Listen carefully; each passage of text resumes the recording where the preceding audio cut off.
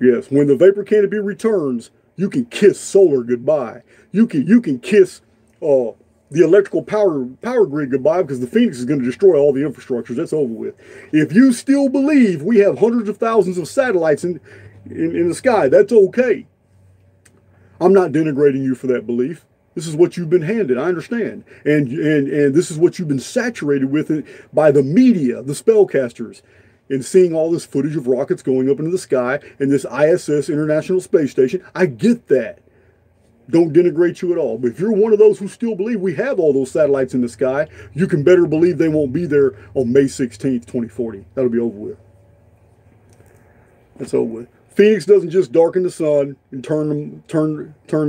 it bathes the entire world in hundreds of billions of tons of red earth.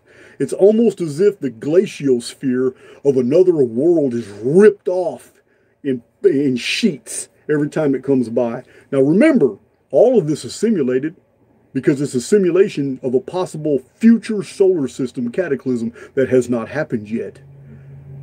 I know this is so difficult for people to wrap their minds around. The Nemesis cataclysm that happened in 5239 BC has not happened yet. This is all simulated.